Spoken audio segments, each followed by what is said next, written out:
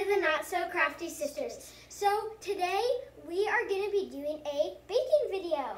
We are making the ultimate pumpkin scones. We make these around the holidays, Thanksgiving and Christmas and like the fall season. Yeah. So this is a video on how to make them if you ever want to make them yourselves. They are so good, so definitely recommend to try and make them for your family. Yeah.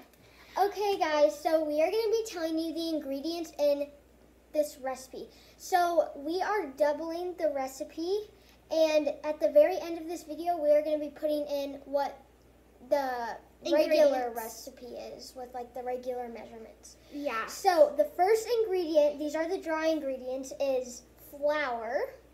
For this we need 6 cups of it, half white flour and half whole wheat flour. You can use just one or the other, but we recommend using 2 kinds because it's really good with that. Yeah. Next we need sugar. A whole thing of sugar. We need 1 1/3 cups of sugar for this recipe. But again, this is what we are doing. We're doubling the recipe, but at the end of this video, we're going to be doing the normal recipe with the normal measurements. Next, we need 1 1/2 teaspoons of salt. We have a little salt container. We need ground ginger. You can use ginger or ground ginger. We typically use ground ginger. And we need 2/4 teaspoons. Next, we need baking powder, and we need 2 tablespoons of that. Make sure to not get this mixed up with the next ingredient. Yeah. The next ingredient is baking soda, which you need 2 teaspoons of. So it's definitely do not get this mixed up. Because this is what makes it rise and puffy. So if you add too much of it, then it will make it really puffy. Next, we need nutmeg. So we need 2/4 teaspoons nutmeg, just like the ground ginger.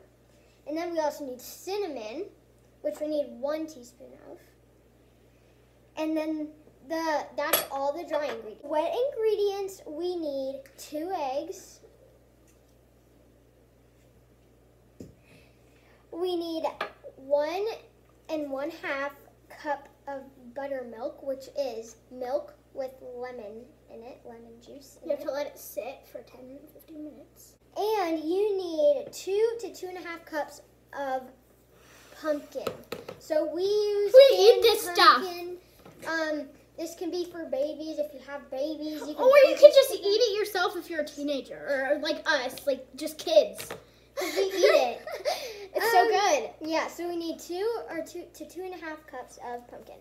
And to mix in with the dry ingredients, we need a whole stick of butter. And we need to cube it. Yes, but I love this.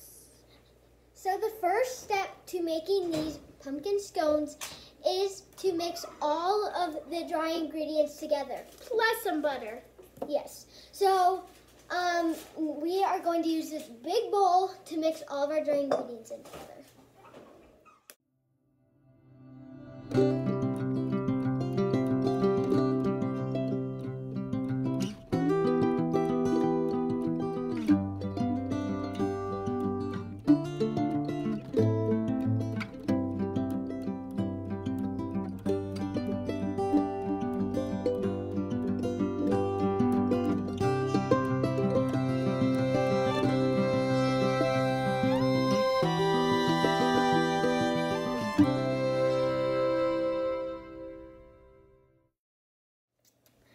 Okay guys, we measured and mixed each ingredient, so now it's time to add the butter. We have all of our butter cubed up here. You want to cube it up. Yes. And so now you're going to mix that into it. So we will show you it. And guys, if you are trying to make these at home, please do not melt this or mix it until these are fully gone, because that's not. Yeah, that's not right. You want it to it's kind of like melting it in the oven. Yeah. You want to stir it until you make sure some are at the bottom and some are at the top. Just get it covered in all these ingredients. Yeah. So never mind about the leaving them in cubes. You do want to kind of mash them up a little bit so that they're a little bit more broken down and so that every scone gets a little piece of butter in it.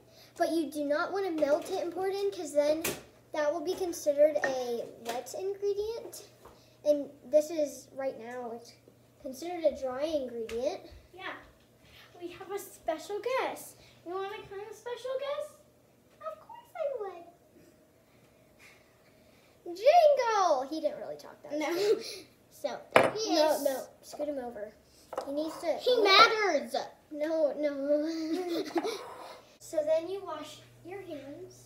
And if you have long nails, I would not recommend doing this with your hands because it gets in your nails.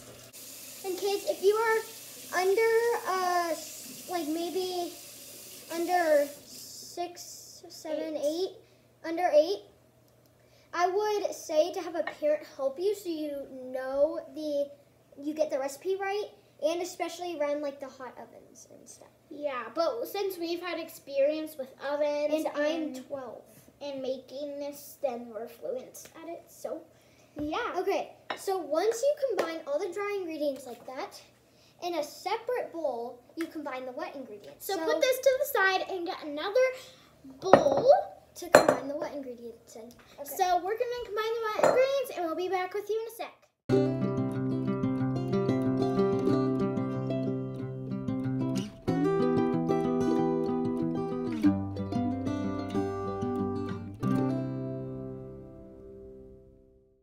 Okay guys, so we've got our wet ingredients all mixed in, but one thing is when you measure them out and put them in your bowl, you want to use a whisk, not a spoon, because that helps it get better incorporated and mushed down.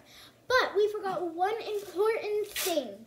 That is, once you put them on your tray, you are going to drizzle some sugar. It's not regular sugar. It's like kind of sprinkly sugar. It looks kind of like that. It's so good on it because it adds this little crunch, but it also adds a lot of flavor. So after you do this, you slowly stir this, you pour some in, and you stir it into the huge bowl of dry ingredients. So this might take a while, so we will see you when we are done.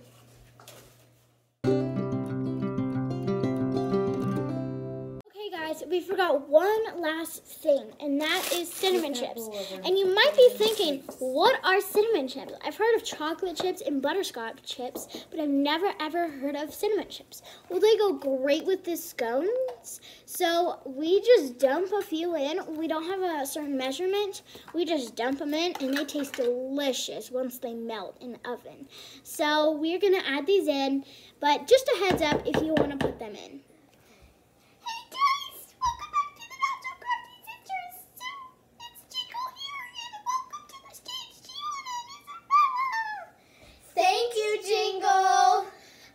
Hey guys, so we are back. Our scones are finally done. This is one of what the scones look like. They look so They should good. be thin. They shouldn't be they should be bumpy. Yeah. And then it looks good with like the little bit of sugar on top. Kind of glistens. Yeah. Bye. Hey guys, thanks for making it to the end of this video. As you heard earlier in the video, we are going to be telling you the normal measurement of all of the ingredients because, as you know, we doubled the recipe. So, and hope you loved how the scones turned out. Yes, they are perfect. Yeah, they smell great too. So, the first ingredient, this is the normal recipe, and we'll go slow. So, the first ingredient is 3 cups of flour. You can use white flour, whole wheat flour, or both. So, we do half and half. Next, we need 2/3 cup of sugar. Next, we need 3/4 teaspoons salt.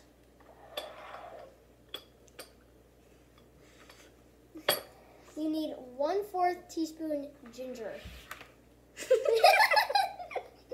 Next, we need 1 tablespoon baking powder. You need 1 teaspoon of baking soda. Do not get these mixed up. Yes, as Warning, we said earlier. do not get these mixed up. We need 1/4 teaspoon nutmeg. And we need a half of a teaspoon cinnamon. And you need 4 tablespoons of cold butter to mix in with the dry ingredients. For the wet ingredients, you need 1 egg.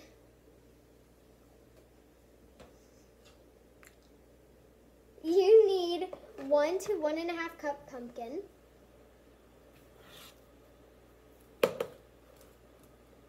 And you need 3/4 cup buttermilk. So I hope you guys enjoyed this video. That is the normal measurements, and please subscribe, like, and turn on post notifications so you don't miss any videos. And if we get this video to 30 likes, we will do another baking video with you guys so you can learn more baking. And at the very end of this video, we will add the directions of how to make them. But yeah, hope you enjoyed, and we will see you in the next one. Bye!